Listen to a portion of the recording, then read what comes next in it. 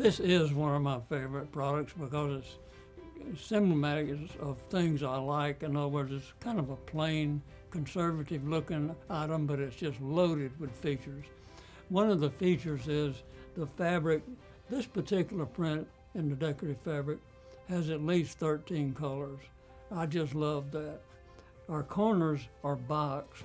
Now this takes an additional step to sew across here and then down here to make this work out, to give us these boxed ends. You'll also notice that the item has 4 individual circle tacks. Now each one of these tacks has to be done by an individual running a machine tacking these circles. Another feature that I really like about this chair pad is the ties. There are 4 ties on the pad. Each one of these ties does this. Now the reason it does that is because it's filled with elastic, so that, and this is a functional feature, so that when we tie this around the end of at the back of the chair and squirm around on it, the tie stretches and then retains its shape. You don't have a rip out. I know you've probably seen a chair pad where Aunt Sally sat down on it or something and squirmed around a little and ripped it out. That is one of the features of the ties. The other one is these ends.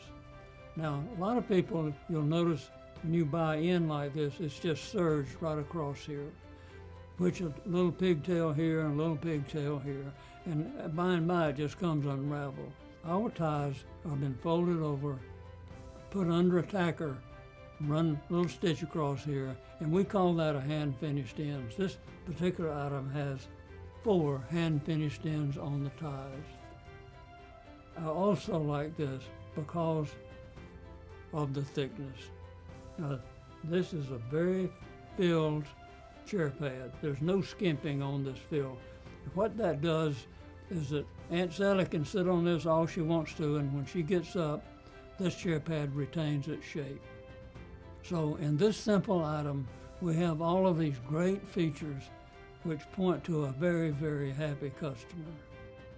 Thomasville at Home.